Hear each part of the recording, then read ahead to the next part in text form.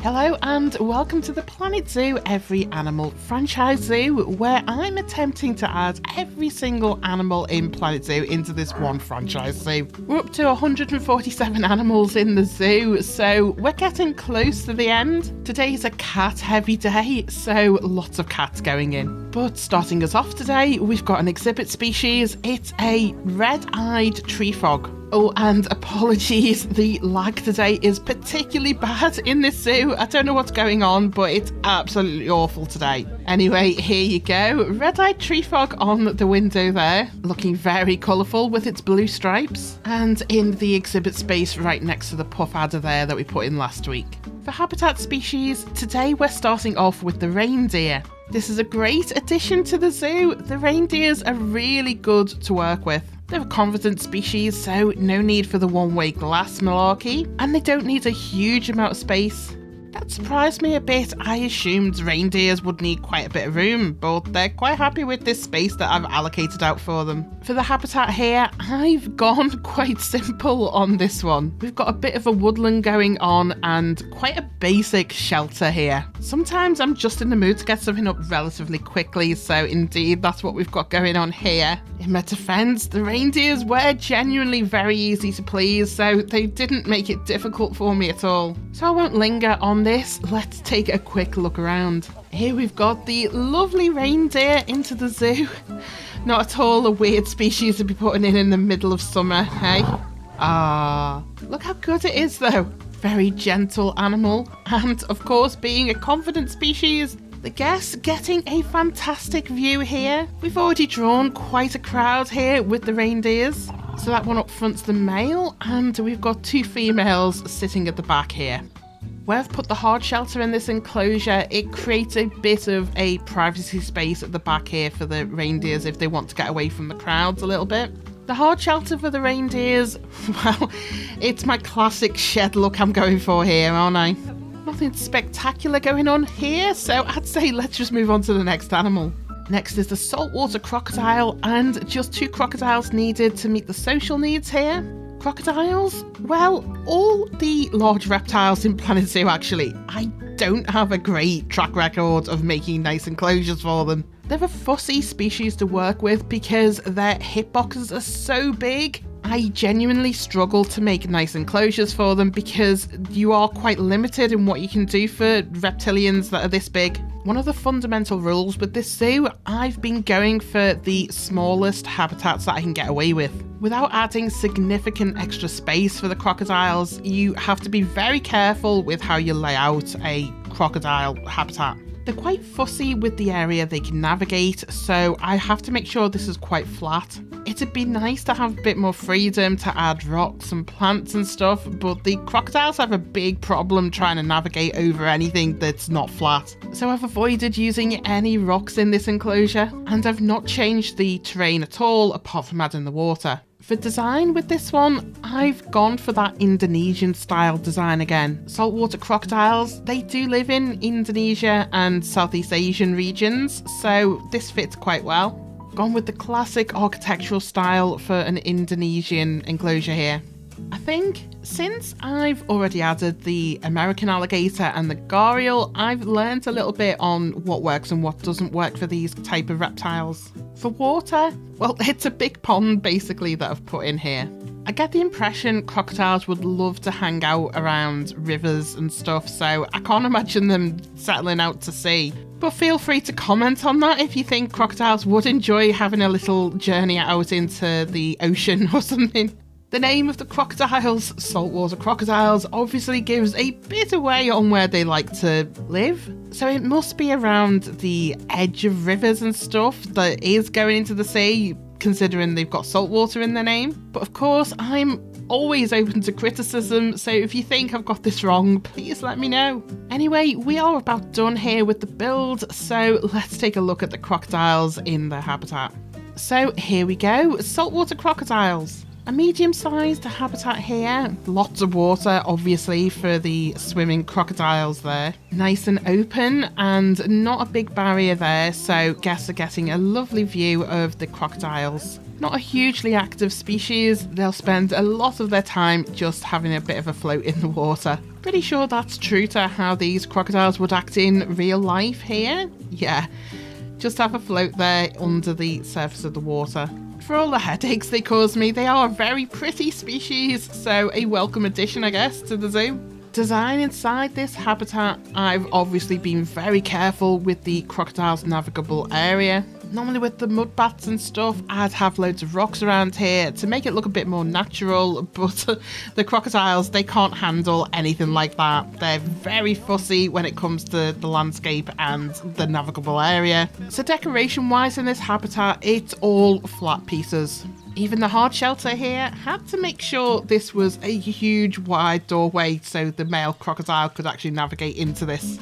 So there we go, that is the crocodiles into the zoo now, the third large reptile in the zoo. Before we move on, there is a couple of other things to show you at this stage. There's 3 exhibit animals left to come into the zoo, so I've managed to squeeze in a little area here for them. I've also finished the trio of exhibit animals over here, and we've got the little Scarab Beetle, Sacred Scarab Beetle, sorry, in this exhibit now. Now, ultimate challenge, can I zoom in enough to see the beetle without no... Oh, no, we're definitely having problems with the camera here. Easy, easy. Yep, there we go. There is the Scarab Beetle for you to have a look at. Just a bug doing bug things there. Right, shall we see what next animal is? Oh, it's the little sandcat next. Undoubtedly, to me, one of the sweetest animals in the game. I'm biased though, I adore cats and it looks just like a little house cat there. Just 2 sandcats needed for the social needs and they don't need a lot of space, so it should be a nice, easy build. The only problems I've got with the sandcats, very much like the fennec foxes, they only have a small area that they need for the land requirements. And when you combine that with the fact that they're a shy animal, so you've got to get that one-way glass in and stuff, it can look a little oppressive.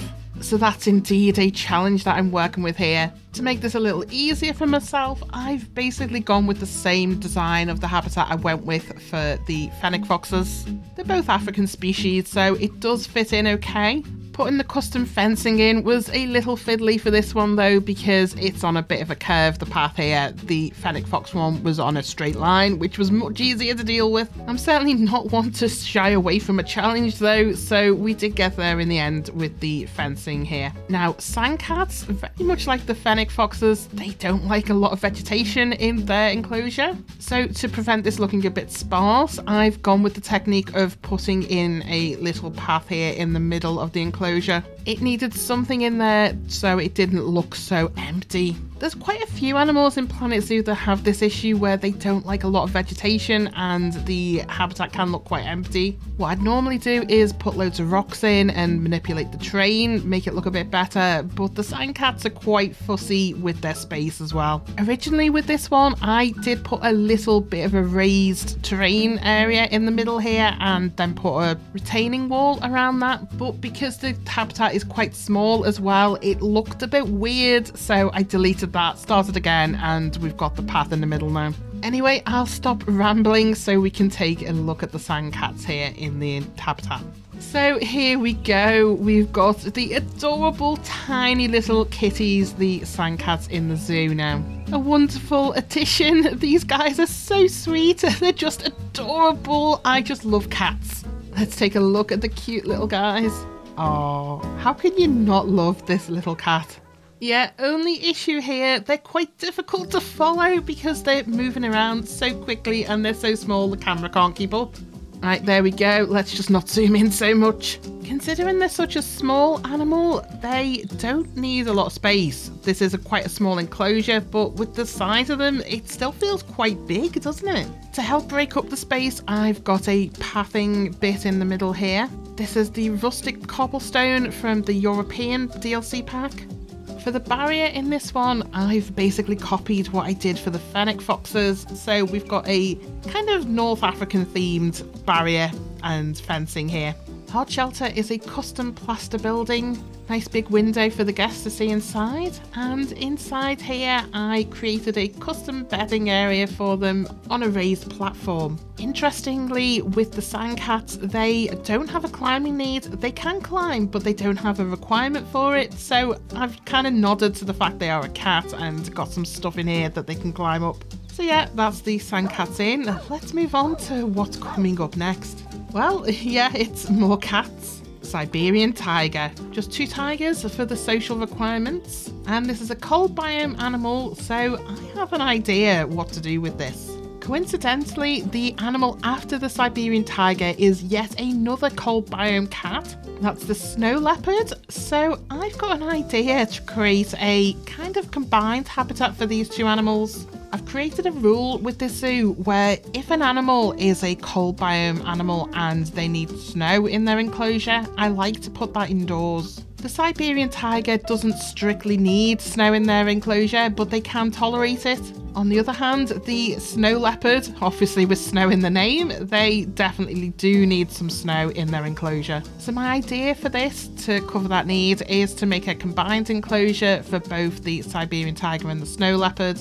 Obviously not in the same enclosure because they would fight like crazy. But for this, I'm creating an indoor space that both the Siberian tiger and the snow leopard are going to use. The design for this building, like what I did with the polar bears, I'm dipping into my design knowledge and architectural knowledge here. Outside of YouTube, my real job, I work in the construction industry, and I do know an awful lot about how buildings are designed and why they're designed in specific ways. So in Planet Zoo, I do enjoy sometimes creating buildings that reflects on this knowledge that I have. My idea for the tiger and the leopard enclosures here, this is taking influence from a modern sustainable building concept. The conservation DLC pack that released last year. Now, there's loads of stuff in this pack that is very much based on sustainable buildings, and it was such a joy for me to see what was included in that pack and how some of the pieces are very realistic to what we have in real life. Last time I explored the green roof and making a green sustainable roof design. Well, this time I'm focusing on the sustainable timber idea, as well as a pre-manufactured modular building